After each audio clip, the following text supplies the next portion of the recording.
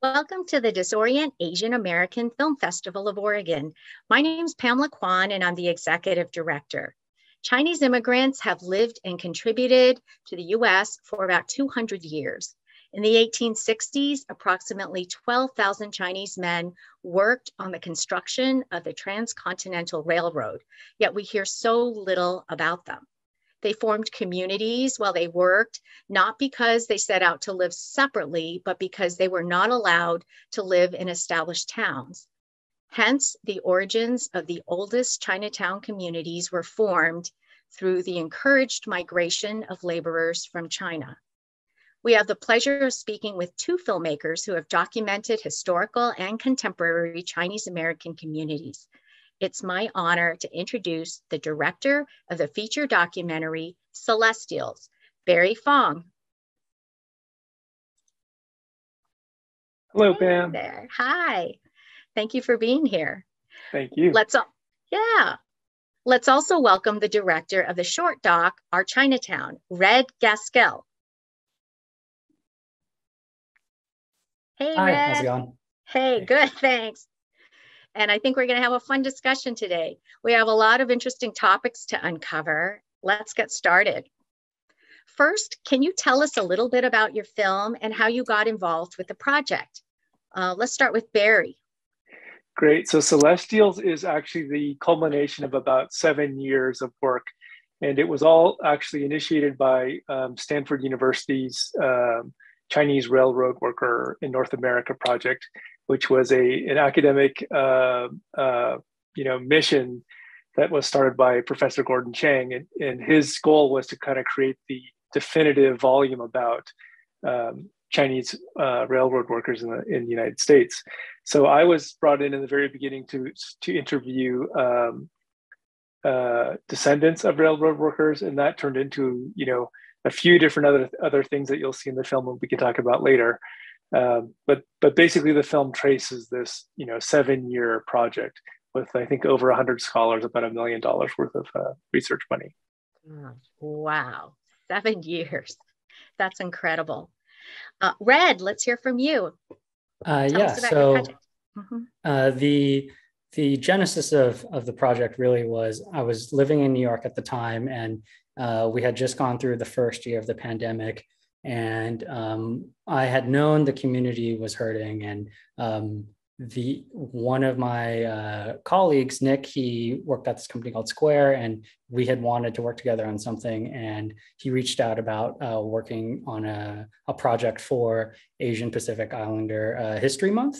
And we kind of brainstormed for a bit and thought about like how we could make something that supports the businesses in Chinatown. And that's kind of that's basically how it all started. And we kind of went from there. Oh my gosh. And then amazing things happened from there. Yeah. Wow. Well, thank you for sharing that. Barre, I was fascinated by the archaeological dig in Changdong, China. What was it like being on site? Yeah, so that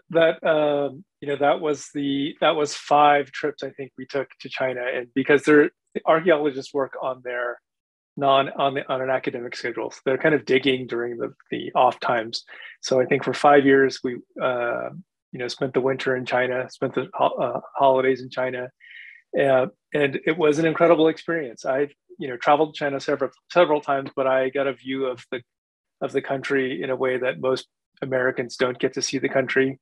It is massive and diverse, and I think most people in the West don't understand that. It is deeply, deeply rooted. I mean, these are families that understand their history for 2,000 plus years. They can trace back every generation and every person in their family, and so it's a big contrast to being in the West. Food is incredible. People were incredible.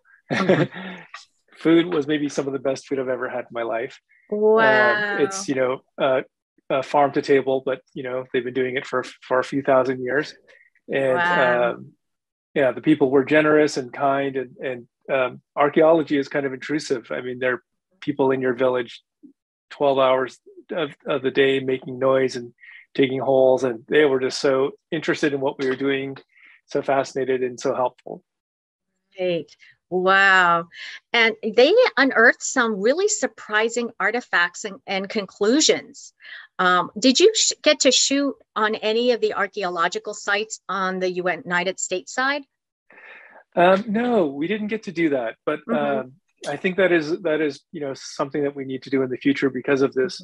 And what you mentioned is the most fascinating thing to me was this two-way relationship during that period. So it wasn't just labor coming from China to the US, it was labor and information and technology going that way and also returning, right? So China was bringing back in, as you see in the film, for those of you who have seen it, medicines and construction techniques and architectural styles. That was all coming back into China from the West. So that is very evident once you're there in China, looking at things and looking at buildings and looking at how they're built and how they're styled. But if you don't go there, you probably could, you could overlook that was that two-way relationship. Exactly. That was shocking news. I don't think many people understand. You think it was a locked, closed country. It was exciting to see experts in a variety of fields contributing to the project. You had historians, you worked with archaeologists, architects, folklorists, and you as filmmaker. Did the team and the larger team have a lab set up on site? Do you have spaces to work in? Yeah, absolutely. So that Chandong village is a traditional village, and they are there's an effort led by Wuyi University and Professor Celia Tan, who you see in the film, to conserve that village. So they have been one by one restoring the buildings, reinforcing these brick buildings with steel, and adding plumbing, air conditioning, electricity, so that people can use them. And they've been using the village for kind of a little bit like a tourist site, but also just for people in the area to continue to be able to use these buildings as resources for meetings and for family gatherings and for celebrations. So they did, Chandong set up a couple different labs and offices for us. A couple rooms had bunk beds that you could take a nap in. It's kind of amazing to be in this village that feels ancient, but they had Wi-Fi that worked almost everywhere in the village. Exactly. Actually pretty fast Wi-Fi. That's crazy. Yeah. And that was actually at one point I broke my shoe, and one of the villagers said, "Oh, we can order it." So she takes her phone out and she starts typing on her phone, and it's Alibaba or whatever. And she shows me these shoes, and she's okay. Yeah, I ordered it. And I said, okay, I'm thinking it'll take 5 days to get out to this remote village, but I'm not joking. Under 24 hours, this van pulls up into the village. The guy steps out, hands me a box of shoes, and takes off. So, in a way, it seems primitive, but they are living in the modern world. Certainly are. It's like the DoorDash of shoes. Correct. Yeah. Wow. Or probably anything you want. Yes, anything you want, for sure. So are the archaeologists allowed to take the artifacts out of China? Are they allowed? Do they just have permission to study them and they stay in China? That's a great question, and really something that the team wrestled with for a couple of years. We are not allowed to take anything out of China. That was something that the government was very cautious about, that they did not want anything removed. It's pretty unlikely that we would have found something that was extremely valuable, rare coins or artifacts. But we did find lots of evidence pre-Cultural Revolution, and they just didn't want those things out. So what we did in that lab that was set up is measuring things that were significant. They have a whole system. Archaeologists have a whole system of measuring, photographing, recording, and cataloging. So they came back with these big folders or binders full of data and thousands of photographs, and then we're able to analyze them when they came back here. And there have been subsequent trips to go look at the collection as well, because they're actually all stored in an incredible facility that they have in China, actually. Well, that's great, because there was a lot of work that went into that. Hopefully you'll get, like you said, you'll be able to get to do some filming on the archaeological sites on the US side. It was really cool to see representation from Oregon with a Southern Oregon University researcher. Absolutely. Yeah. If you have a chance, look up Chelsea Rose Okay. at SOU, and she has done some incredible research up there. And I was supposed to go there in 2020 to work with her and video and record, but pandemic stopped all of that. So hopefully we can do that soon in the future. Right. But she was certainly one of the keys to making the connections between the material artifacts found here in the West and in China. Right. Well, you visit Chelsea and then come up to DisOrient. Oh, for sure. Yeah. After working on the railroads, some of the workers went back to China, and you showed that some stayed and made a life. It was so natural after being exposed to New World that you would see a flow of goods and services between the US and China. It makes sense. It was mentioned that some were, some of the workers were observed reading. So some had, some level of education. What did you think about the entrepreneurs that came after the railroad was built? Yeah, I think that's actually one of the most interesting things about the oral histories is hearing about what their lives were like for the people that stayed. And it really fits in well with Red's film and about Chinatown, because that was the center of survival. And sorry, remind me of the just again. The entrepreneurs. What Sure. What were your thoughts about Yes. It's kind of the challenges, but also the excitement, because I'm sure they were inspired once they were exposed to all these new things. Yeah. So I think what you would find if you spent, 5 or 6 months in that part of China, is that everybody there is an entrepreneur. They are, they are the inventors of the side hustle, right? So they're working a job, they're coming home, they're raising fish in the pond, they've got chickens in the backyard, they've got vegetables all over in every square inch of dirt that you can find. They are driving people for a few dollars. The internet certainly changed that. There were people in the village, young people that were using their cars for their version of Uber and driving people around. And so it's side hustles everywhere, and also multiple skills everywhere. So you see people that can do construction, cooking, make art, write. I mean, you just see it everywhere, and they're not all masters, but they certainly can do many things. Probably a lot like any country community here in the United States. There are people that can fix their tractor as well as read and write poetry. So I think that was very natural for entrepreneurship to bloom here because there were opportunities. But also, I think there was a survival need for survival, right? And they were the side hustle. They were trying to do everything they could. And that was my grandparents' story too. That they took every chance they could. They took every opportunity they could to survive. Right. I mean, how intense it must have been to see it in the people in Wu Yi and Changdong, but also know, as you're tracking the history that the researchers are recounting and providing evidence of, that it's in the people. These are the people who came. This is what the skills and resources they had. So wonderful.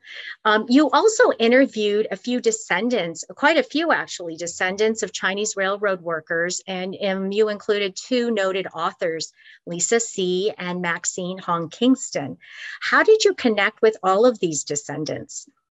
Yeah, so that was part of why this took 7 years, because there's just not a glossary or catalog of all these people.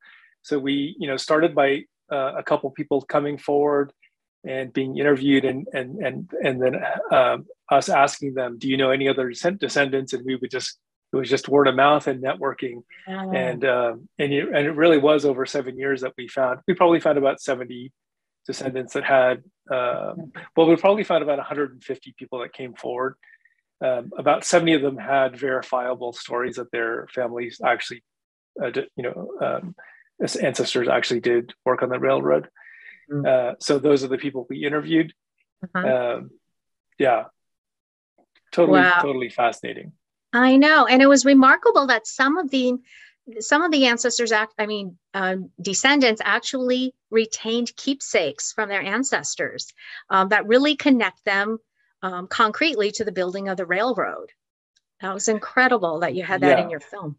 Absolutely. So that, that is part of the digging. So what we noticed about halfway through was that a lot of the oral history repeated itself. So there were, many families had the same experiences. They kind of arrived in San Francisco, they went to Sacramento, they worked on the railroad as a laborer. Then there wasn't much detail after that. So the really exciting ones, and there were very few of cases. Gino Chen in Sacramento had actual documents and payroll records, and we found artifacts from the train, and so those are really, really exciting to find after so many years of kind of networking and trying to find these people. Definitely. One of the most interesting people you interviewed was Philip Choi with the Chinese Historical Society of America in San Francisco. What were some of the functions of this organization? So Chinese Historical Society is actually also a partner in this film. I should make sure I mention them. Oh, great. And so CHSA, had its roots in the civil rights movement, and they were sort of really riding on the coattails of the African American civil rights movement, and they were seeing changes, and they were saying we need to sort of get in on this, and at the same time, participate, but also record, because they felt they could feel the shift, right? The huge tectonic plates shifting in terms of how they were going to be treated in the United States. So so Phil was really at the heart of that, right? He was an early activist, very vocal. I always say he's a tiger, but he's also a kitten, right? He's a really gentle, sweet guy, but could fight, and really argue when he needed to, and fight for people's rights. And so CHSA has continued on that mission. They still exist now down in Chinatown. They have a museum that they're about to open up a Bruce Lee exhibit. And they have all, I think, continued to be active participants in activism, and as well as active participants in recording and continuing to record, Asian American, Chinese American history. I am just so grateful that they preserve the history of Chinese Americans, because no one else was doing it. This would all be lost. Philip Choi and the Chinese Historical Society, they're heroes in my book. This is the beauty of having a Chinatown, right, Red? That sense of looking out for one another is at the core of Chinatowns. Oh, yeah, absolutely. Yeah, and we will talk more about that when we get to your film. I think one of the stories that was new to me was that the blatant disrespect shown to Philip Choi during the Golden Spike Centennial celebration in Promontory, Utah. It looked like, I'm not sure if I caught this right, but it looked like you might have shown a quick glimpse of a small news article about the missed acknowledgement. Did I see that? Yeah, that's correct. So the Chronicle did, SF Chronicle did recognize that there was a little bit of a snub there, but it went away very quickly, and of course. but it infuriated the Chinese American community, especially here in San Francisco with CHSA here, and I don't think the sting ever left Phil. You see, I don't want to give too much away, but in the interview you see that he still feels it. He still felt it after all those years. And I really think, I don't want to spoil too much for those who haven't seen the film, but that is the whole arc, which is, people of color in this country trying to gain recognition, trying to be recognized for the contributions that they made to the development of the country, development of the West, development of California, and maybe in a small part, the railroad story is one which will help people understand that struggle, and help people understand why recognition is important. Exactly. I thought you ended so strong with Connie Young Yu. She spoke up very loudly, and I don't want to give too much away either, but you just did a phenomenal job ending with her, and she's awesome. And I think one of the things that could have happened is she could have said what was expected and kept it at that. but she took the moment and I think represented what we all felt. So, if you haven't seen the film, you got to watch it. So, and yeah, I'll just add one thing in there, which I hope won't spoil it, but Connie invited me to record that, and I sort of thought, it's Utah. I don't know how many people will care, but you'll see. There were 10,000 plus people there, and the video quality is not very good because I assumed I'd be one of the few people there recording, but I was pushed so far back because of the crowd, and the crowd was very white, very what you would look at visually is very what we call now conservative. But as she was speaking, I could hear people in the crowd saying, "Yeah, right on." Like when she's immigrants build America. She's like, people are like, "Yeah, right, you're right." And I was in chills. I still get chills thinking about it now because it was just such a powerful moment. I mean, she had so much courage. So that was a moment. Yeah, it's great. Well done, Barre. Thank you so much. And thank you to you and the audience for screening the film. Sure. So Red, I love to talk with you about your film. Your film is on New York Chinatown, which took a brutal hit on a couple of fronts when the pandemic hit. Why was that? I think, really before COVID made national news, it was a New York story. It was happening in New York. And that was where it was hit the hardest. But there was also news about the virus coming out of China. And so immediately there was this fear of Asian Americans and Chinese people specifically. I have my DP who on the film, he told me stories about people on the 7 train who were Chinese that he knew that were being sprayed with Lysol because people were afraid of Chinese people. So I think that was kind of the immediate, I don't want to use the word target, but people fixated on Chinatown. I was like, okay, we shouldn't go there because that's where we'll most likely get maybe potentially this virus that the whole world is panicking and shutting down over. Exactly. I mean, it was so devastating also for the business owners because public gatherings and businesses had to close. So their source of income, not only were they personally attacked for what they looked like, which, there was no basis for that. It was like the racism that was rampant in the 1860s was back. And what other experiences did you hear about and witness with the business community in Chinatown? It was just, New York is a very dense place and there's people walking all the time. The streets are just filled with people. So it just immediately was like a ghost town. It was eerie. You never see the streets that empty with doors shuttered, even on a slow day. There's people on the weekdays, the locals are there. And then on the weekends, there's tourists there. So for there to be no one there was just shocking. Right.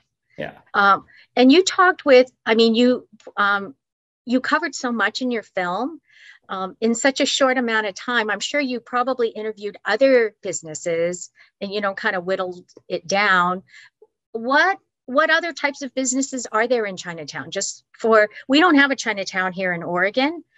So, for people who don't have that luxury of knowing what that's like.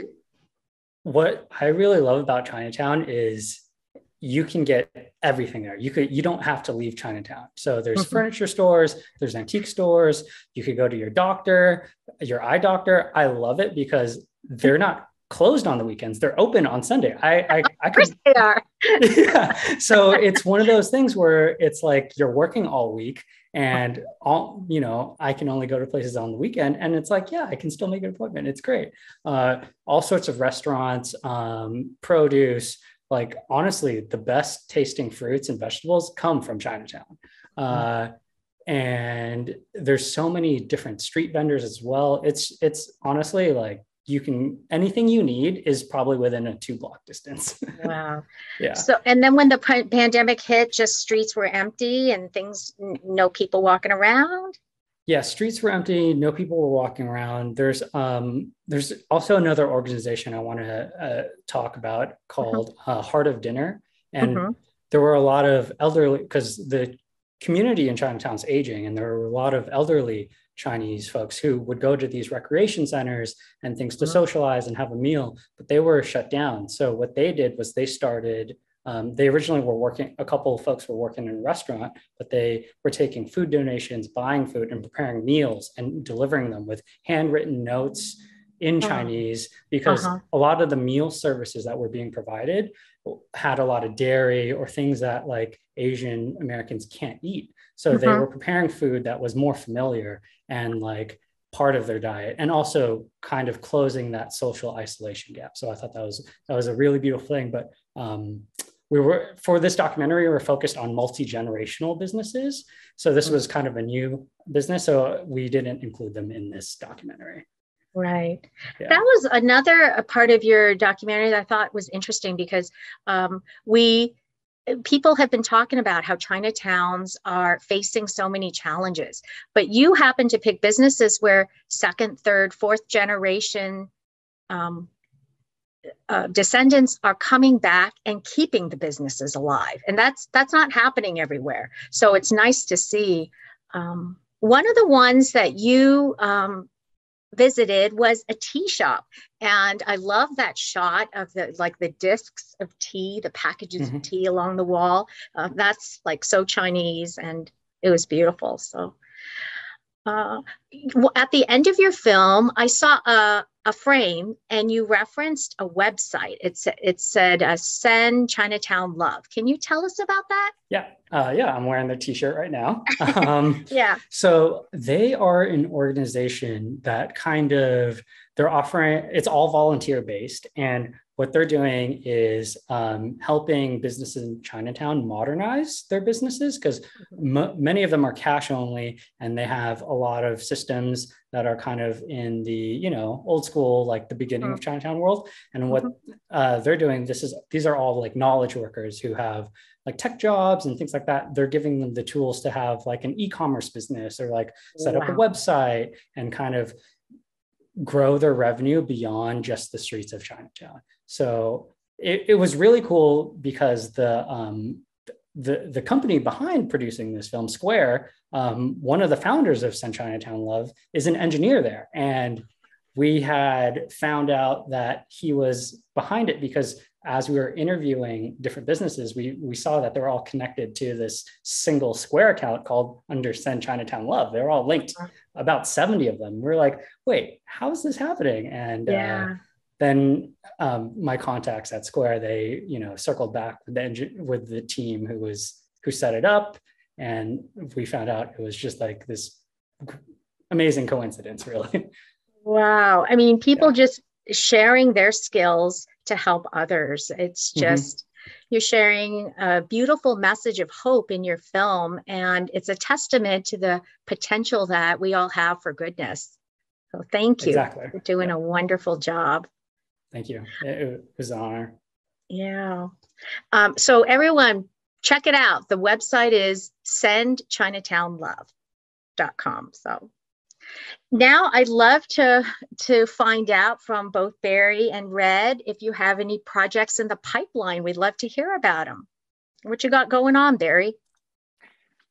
So I did make a film over the pandemic called Sunzai, which is about the Japantown that existed in Santa Barbara, in actually the most expensive part of downtown Santa Barbara. And it was raised, after the internment. Most of the population left, and the block was raised, and so it's actually another archaeology project, and with oral history of people that lived in the neighborhood. And so that the past 20 months have been pretty rough for filmmakers, but I will start that process of getting them into festivals, getting that film into festivals, and touring it around, and hopefully we get that onto. It's an educational film like Celestials is. I think it belongs in the educational sphere. Wonderful. Well, keep us posted on that. Great. And Red, what projects are you working on? Yeah, so I've just Oh, there's some freelance stuff just to, to kind of pay the bills. But personally, I've been researching more about my Filipino history in America. And the one thing that's been really intriguing is Louisiana and how Filipinos came here around the 1500s and then, set up because of the Spanish and then set up in Louisiana and kind of help the locals set up the shrimping industry. And there's a really great series out right now on HBO called Takeout.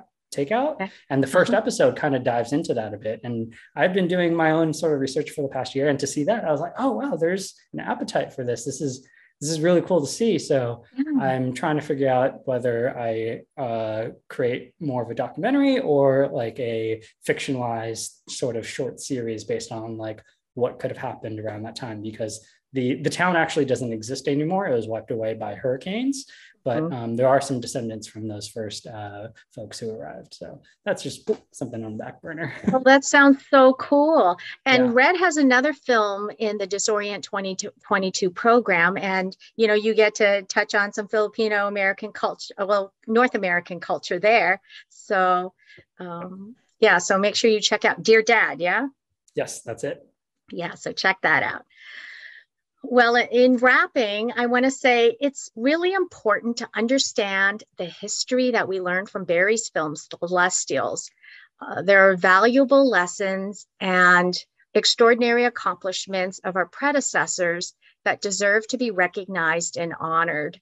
When we know the strength of the people who came before us, we can be that for the people who come after us, as demonstrated by Red's film, Our Chinatown. Thank you so much both for joining us. And I want to say, audiences, don't forget to rate the films after you watch them because they're eligible for an Audience Choice Award. And again, thank you both for making time to share more information about your films and about you as filmmakers. It's given us at DisOrient a better appreciation for your work. Thank you so much. Thank you.